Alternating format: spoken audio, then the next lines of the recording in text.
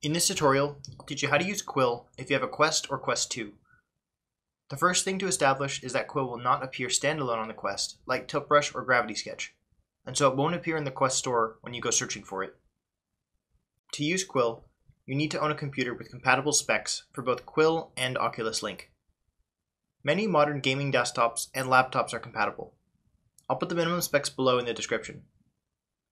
One thing to keep in mind is that Quill currently has compatibility issues with AMD brand graphics cards, so look for NVIDIA. Once you have a compatible computer, you'll also need a USB-C link cable. Meta sells an official one, but it's about $100. You can find plenty on Amazon for under $30 that work fine. I'd check out the reviews. I recommend getting one with an angled end to keep it from sticking out awkwardly. Here's the one that I currently use. If you have a fast enough internet connection, you can also work wirelessly with your router using Oculus AirLink. Mileage may vary based on your internet speed. Next, you'll need to download the Oculus Desktop App. I'll link to it in the description below.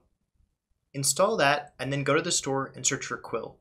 Install the one called Quill by SmoothStep. The next step is to plug your headset into your PC. You'll want to plug it into a high-speed USB port. Put on your Quest and accept any pop-up that may have appeared after plugging it into the PC.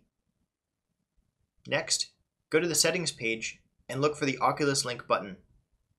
Pressing this should automatically connect your Quest to your PC, allowing you to access games on Steam and any game that you can find in the PC Oculus store, including Quill. Now, you can launch Quill either from your desktop or from your Quest, and it will launch in VR. Now, the one problem I have with the Quest in general is the weight. If you plan on using Quill for extended work sessions, I recommend getting a proper strap. I've tried 3 of them now: the official Pro strap from Meta, the Vive Deluxe Audio strap, and the BoboVR strap.